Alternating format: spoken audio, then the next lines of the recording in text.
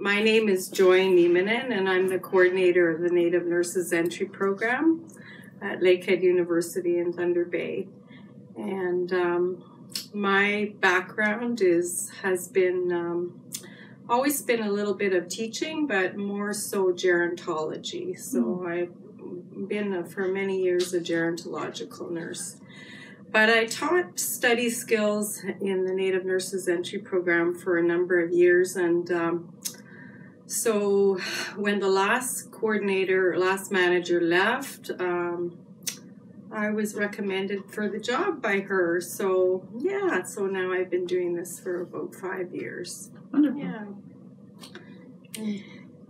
My name is Dolores Wawia, Professor Emerita of Lakehead University, having taught here for 39 years in the Faculty of Education, Native Studies.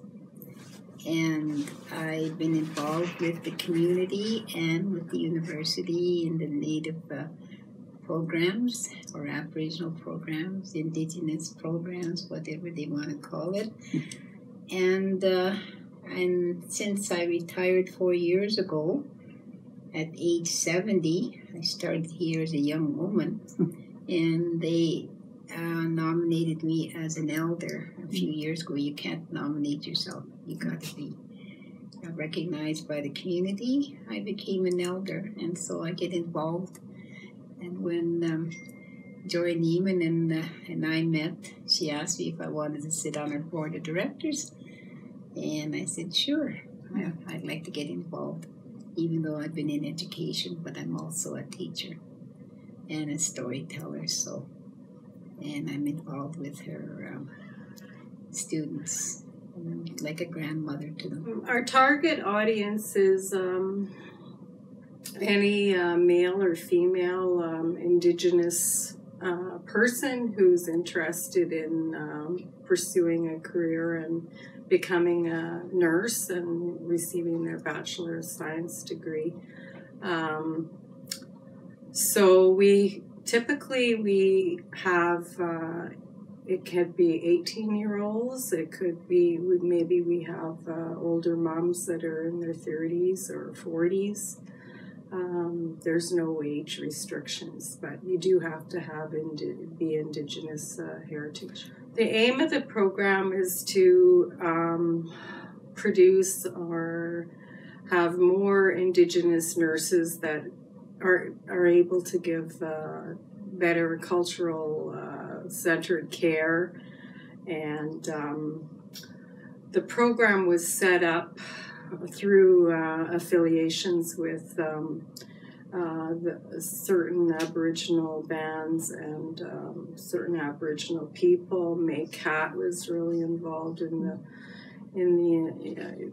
the idea of the program. The program did originate in 1985. So currently I'm having my 33rd intake of students. The program has really grown with different ideas. We definitely want to have Indigenous content in our programs. Mm-hmm. So the English professor currently, she's been studying Richard Wagamee's books and using that, and we always try to have the Indigenous content and study skills. During the long winter months, I do art therapy along with lessons, incorporate lessons. So the students really respond to not only lectures, but hands-on kind of activities, and we really try and promote that and have that in our program. The program, like I said, this is the 33rd intake. So I would say we were successful because we've been around for so long. And as of today, there are 94 applicants to this program that have received their BSCN in nursing. Mm-hmm. And so I'm really excited and waiting for that 100th person. It's totally different from non-Indigenous. I've known that since I started teaching. There wasn't any Native education or even the concept of it. But I knew that we learned differently and were motivated differently. And for instance, some students are happy with lectures, sitting out there writing, jotting notes down. But us, we learned by watching. If you want to learn how to be a nurse, you go watch a nurse, follow her around and see what she does and all. That's how you learn. And we learn by actually doing. As children, we're never told, go away, this is for adults only. We're allowed to watch. If there's a baby being born, we can go in and watch it being born. We're not forbidden. So we learn by watching, and we also learn by listening. There's a lot of oral history in our programs, in our culture. We learn by listening to stories, listening to our elders. And so learning by watching and listening and doing, actually getting involved. But to sit back and listen to a lecture is not the way we learn. And we're not motivated that way. So all my years of teaching, I taught that way. And many students liked the way I teach. They said, I wish our math teacher was like this, or our chemistry teacher, or any of those things were like that. It's through storytelling. They remember things. So that's what we do by hands-on activity and talking to people, letting them watch if we're doing something. Well, I certainly want to see our program continue and carry on. I think there's still a strong need for the program. I know young Indigenous students often don't have the background in the sciences from the high schools, and maybe their high schools don't offer the U or C courses that they need to get into programs. So I see that there's still a need for the program, and I really want it to continue for another 10, 20 years, or as long as it takes until we're caught up and there's equal footing for education. I want to see it continue because I originally started with the Native Teacher Education Program from day one in 1975, and it amalgamated from a 2-year program with 1 year of university into an honors Bachelor of Education, Native Education. So it grew. We don't have that 2-year program anymore, but it still exists, and we're training our teachers to meet the needs of Native children and the community and the parents and getting them all involved. So it's still continuing, but in a higher form. And with this program, I want to encourage young people to come and become a nurse. I wanted to be a nurse at one time, but I chose to go into teaching instead.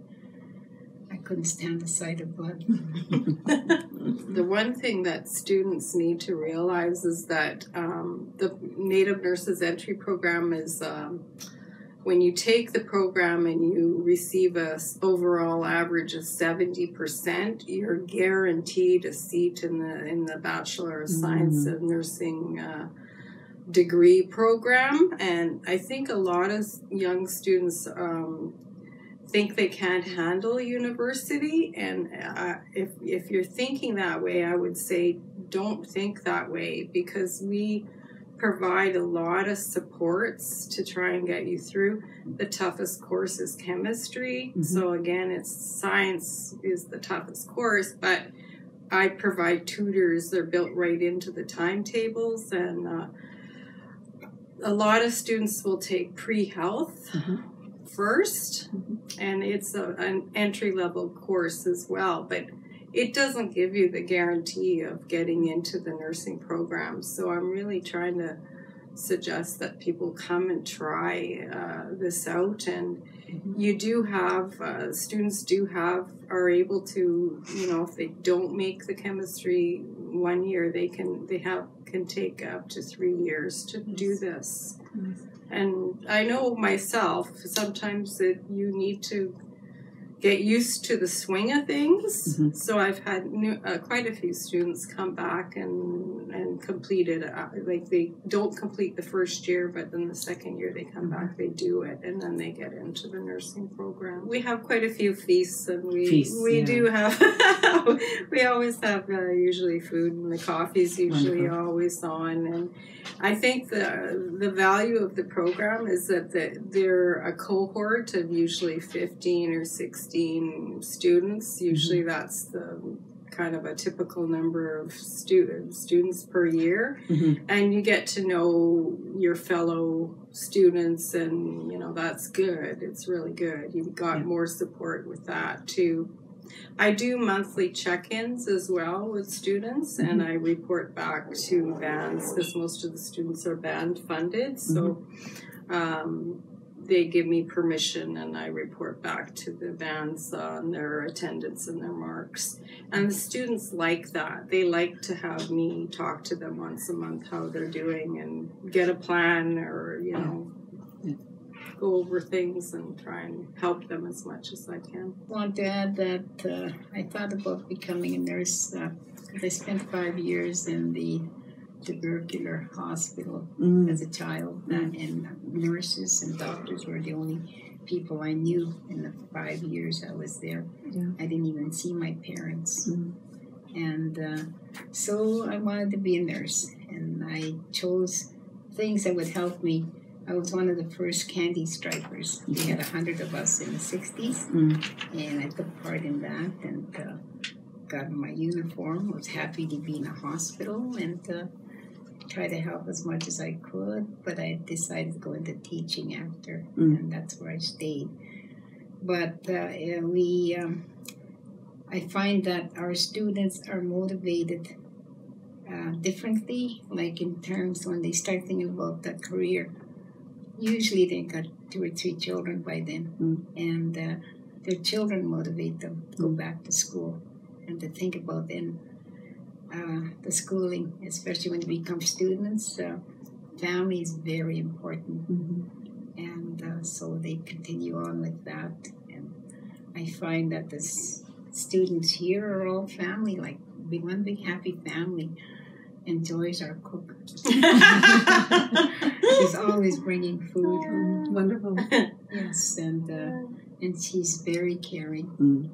That's what I found out. We only met about 1.5 years ago. And I thought, well, she needs help, and I'm going to come along and be a support for the students. So I often talk to them as an elder, as a grandmother from the community. Like being a native like them, and gone through the whole system and worked and retired. So I like getting involved, and we both do a lot. And I don't mind sharing, like bringing my native bannock. I make this molasses raisin bannock to the students as a sort of a dessert. And I bring candy kisses now and then. I put things out for them. So I just like being somebody with something in my pocket for the kids. I consider them my kids.